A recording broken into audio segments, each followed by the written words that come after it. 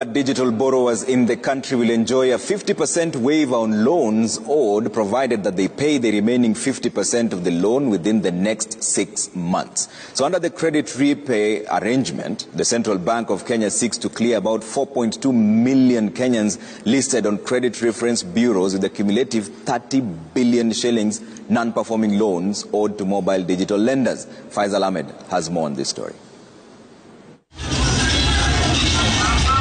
4.2 million loan defaulters will be removed from the Credit Reference Bureau blacklist under the CBK's credit repair framework, which seeks to replace the current credit reference system to a credit score formula which rates a borrower based on how efficiently they repay their loans.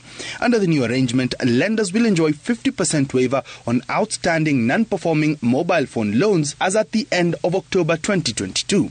The lender will then enter into a repayment plan with the borrowers for a period of 6 months up to May 31st, 2023 for the balance of the loan. Upon expiry of the 6-month period, the credit standing of the borrowers with respect to the loans will depend on their repayment performance.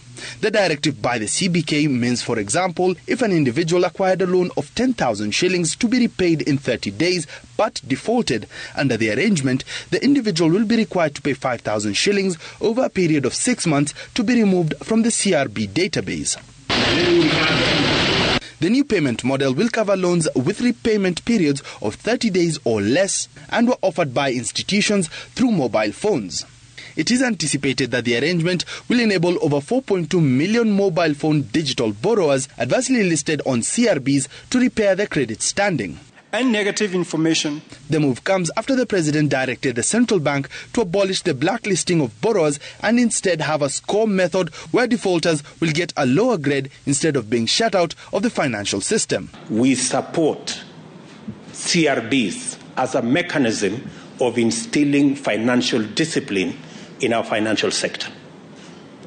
What we are asking, and I think we are on the same page on this, and I've had a long conversation with the governor, what we are asking is we don't want credit listing to be an all or nothing, in or out engagement. We want credit listing to be a facility that gives everybody a chance to be their best. The total value of non-performing loans by digital lenders is estimated to stand at 30 billion shillings, an equivalent of 0.8% of the gross banking sector loan portfolio at 3.6 trillion shillings as at the end of October 2022. The central bank says that the majority of the defaulters are SMEs who are adversely affected by the COVID-19 pandemic, which led to the closure of their businesses, adding that the framework will allow such individuals who are locked out of the financial system to borrow again. According to President William Ruto, the move by the new administration was advised by sentiments from Kenyans during the campaign period on high rates of interest charged on digital loans, and when they failed to repay were promptly listed on CRBs. Faizal Ahmed, Citizen TV, Nairobi.